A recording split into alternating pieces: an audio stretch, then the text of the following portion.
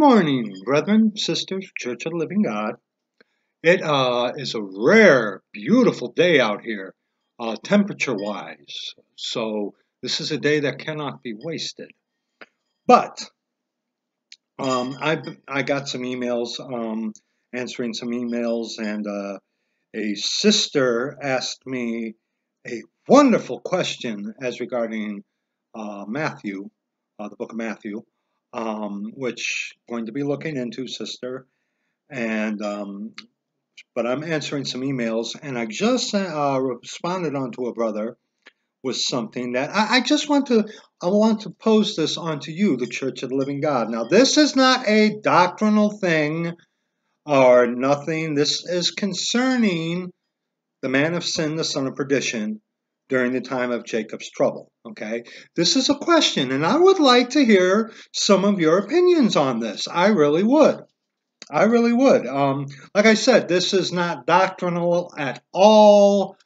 Not at all. But like I said, something that is a little bit of on the interesting side onto me. I want to share this with you. Look in 2 Thessalonians chapter 2. I'm not going to did an expository video on that a day or so ago. Not going to get deep into it. But let's read verses 3 and verse 4, okay? 2 Thessalonians chapter 2, verses 3 and verse 4. Don't look at me. Look at the scriptures, even though this is going to be brief, okay?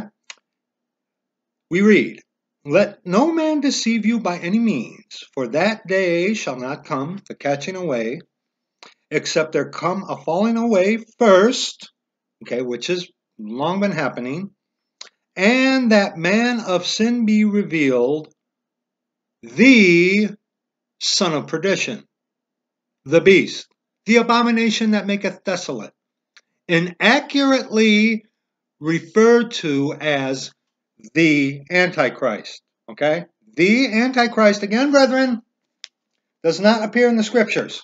Okay? It does not. Never mind. Okay? Let's continue, though. "Who opposeth and exalteth himself above all that is called God or that is worshipped, so that he as God sitteth in the temple of God, shewing himself that he is God.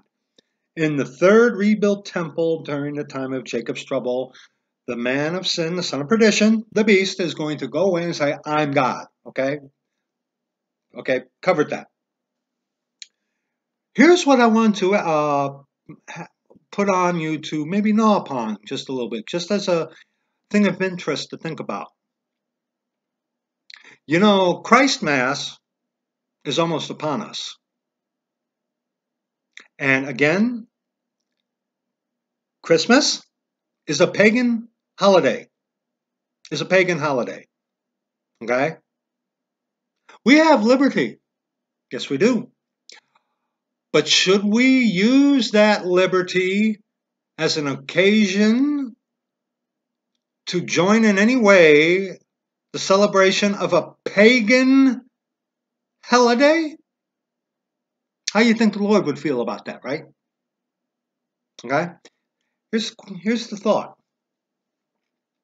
Would it not seem proper, appropriate, if the man of sin, the son of perdition, the beast, whence he goes into the rebuilt temple, saying, here I am, I'm the God that, I'm the Christ, okay? Wouldn't it be proper if he would announce that he, the son of perdition, were born on December 25th? Wouldn't it be proper and appropriate that the son of perdition would play off of all the pagan Christmas stuff? Wouldn't that seem appropriate? It would, at least onto me. And like I said, this is just conjecture. I'm Just a thought for some of you to think about. Not doctrinal. No, I'm just putting this out there for you, the body of Christ, the Church of the Living God. Wouldn't it be so interesting to come to find out while we're up there looking down on our Lord Jesus Christ, God our Father, pouring out his wrath on this earth for 7 years, while we're up there with him, wouldn't it really be interesting? Wouldn't it really be interesting to find out that he would play off of all this Christmas stuff and say, I was born on December 25th? Think about that. And if that were to happen, I'm not saying, but if that were to happen, think about it. Think about it. You know, there's a part in the book of Revelation where they're sending gifts one to another because the two witnesses, Moses and Elijah, got killed and everybody was able to see it, either by internet or one of those flat screen things, whatever, and they were sending gifts one to another. I'm not saying, I'm just, saying. I'd like to hear what some of you would think about that. Okay? Just throwing this out there. This is not a topic of importance, but like I said, I wanted to share this with you.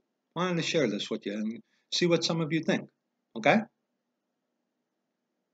Anyway, brethren, that's going to be it for this video. Very, very quick. I love you.